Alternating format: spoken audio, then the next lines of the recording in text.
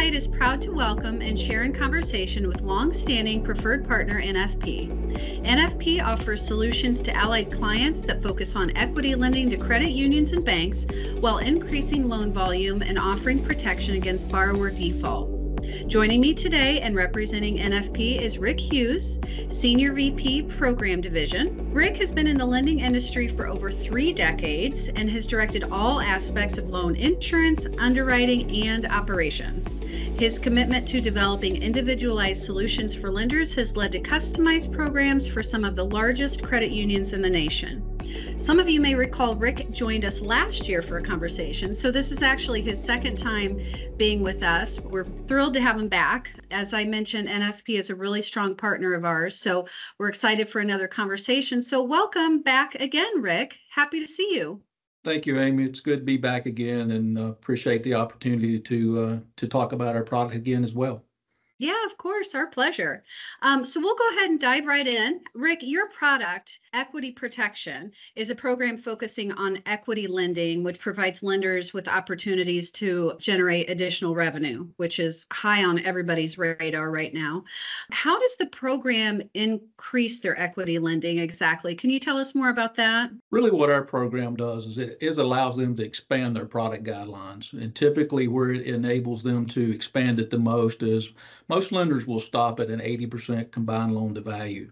Our program allows them to go all the way up to 100%. They don't have to go to 100%, but it enables them to go up to 100% CLTV with our protection. And they can do this on open-end equity loans. They can do it on closed-end equity loans. They can do it on purchase money second loans, and they also can do it on secured home improvement loans. So there's a lot of options there, and going with the ability to jump up 20%. I mean, that's a huge jump based on previous limitations. So a lot of options there for your lenders. Exactly. And over the last 4 years, I mean, there's been some tightening of guidelines that we'll talk about later probably, but we can enable them to expand those guidelines a little bit. For example, some lenders are now stopping their FICO scores at 680. Well, if we can allow them to go to 675 or even go down to 660. So we can expand that a little bit as well. And then obviously they're still protected by our product. Okay. Wonderful. And yeah, we'll get more into the specifics in a few minutes, but you mentioned increasing lending, but aren't there financial institutions who are tightening up their lending right now because of what they perceive as being risky conditions or a risky environment that we're in? Yes, that's exactly right. Many lenders have sort of taken a wait and see attitude, and it's been that way really since the pandemic started, and it's sort of continued that way in on the equity side. Lenders has been thinking more about protecting themselves. They've been focused a lot on their deposit growth, which that's understandable. But right now, with the subsiding of the refinance market when the rates went up, this has really turned into an equity market. The last year's been an equity market. This year has been. And then what I'm hearing is for probably the next 2 years is going to be an equity market. So it's a real opportunity right now when they have a lot of their borrowers out there that really would like to access that equity because there is actually record amounts of equity in borrowers' property right now. And so if they're not able to offer that to their borrowers, then what's going to probably happen is those borrowers are going to find that product somewhere else. So they stand to lose customers if they don't really look at as sort of expanding what they're doing, but do it in a safe manner. So the opportunity's there. They just have to take advantage of it through the proper tools and partnerships. So would you agree then that proper risk management controls and methods are extremely critical right now in our current environment? Oh, absolutely. There's risk in every industry, and in the lending industry, we know there's always that risk of loan defaults. And then they have compliance issues that lenders have to deal with. They have their liquidity status that's also important to them. Their balance sheet obviously is important to them. So it's really critical that they have some type of risk mitigation method in place that will transfer that risk and then avoid a negative impact on their bottom line. And then that's where our program comes in.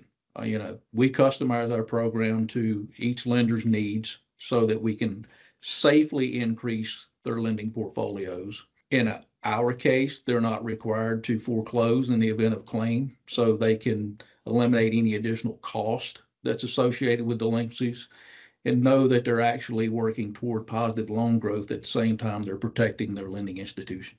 Okay.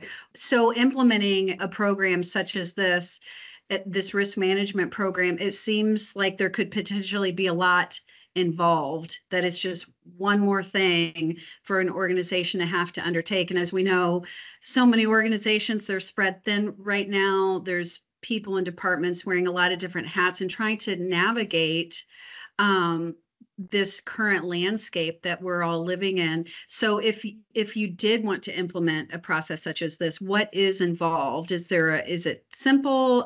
Do you have to onboard a whole new team to handle this? What does that look like? That's one of the things that's actually really beautiful about this product, and that is that there is really no heavy IT lift. There's no system integration. There's nothing of that nature. You just simply have to find some place in your system that you can insert a code that would indicate that this loan is insured, so that you can send a monthly report each month. And then obviously when one of the loan goes delinquent and it becomes a claim, then you'll know that it's an insured loan. So it's really that easy to implement. Once you've worked to develop a customized program and underwriting guidelines with us, we're going to provide you the training around the reporting, the claims process, the underwriting. We will take care of all of that. We're obviously available at any point in time when they want to call us. And then quite honestly, we have lenders that actually have this program up and running within days. And within weeks, they're originating loans. And some of them within 30 days, they're already sending a report. They've already closed the loan that they've originated. So it's that easy. I've been in this product line for 34 years. We've worked for 34 years to make it that easy. So we purposely have worked that hard to try to get it to the point where it's not a heavy lift for the lender, because we realize they have a lot to do. They have a lot of other projects. Right. They have a lot going on. And so we try to make this something that can add value and do it in a quick and easy manner. Yeah, I mean, that's incredible. If it's as simple as finding the time to enter a code, I think we can agree that we can all find that much time. And then if you're realizing ROI potentially within 30 days, I mean, it's absolutely worth investing and finding that minimal amount of time to get the program up and running. I'm sure that's music to everybody's ears, the simplicity of the onboarding process. So do you mind, Rick, recapping for our watchers and listeners, do you mind recapping the benefits of the equity protection program? Really what our program does is it expands your lending, which obviously is going to increase your revenue. You're able to transfer the risk, which is going to eliminate your defaults and your claims and your foreclosures and things of that nature that you typically would have to deal with. It's going to eliminate all of that. And best of all, there's really no cost to the lender because the premium's built into the interest rate. So in essence, the borrower is actually paying the premium. So it's a cost-free program that can increase your revenue, and it could even provide you some relief on your balance sheets as it relates to reserves. We have lenders that actually don't reserve at all for this product. We have lenders that reserve only a portion of what they normally would reserve for this product. So there, and again, is some additional revenue that can be put back on your bottom line. Yeah, absolutely. And let's not forget, too, driving home the point of the extraordinarily easy onboarding process, because I think that's a sticky point for a lot of organizations, that if they get too bogged down in onboarding or, just the long game, trying to play to the long game. But here you really don't have to. It's very, very simple. And the ROI is realized very quickly. As you mentioned, could be as quick as 30 days that you've seen in some cases. So that's a big benefit as well. Yeah, great. Absolutely.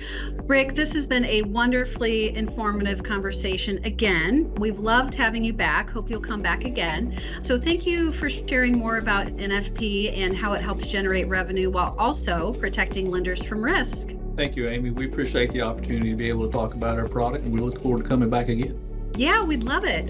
If a credit union or bank would like to learn more about NFP's equity protection program, reach out to your Allied Solutions rep.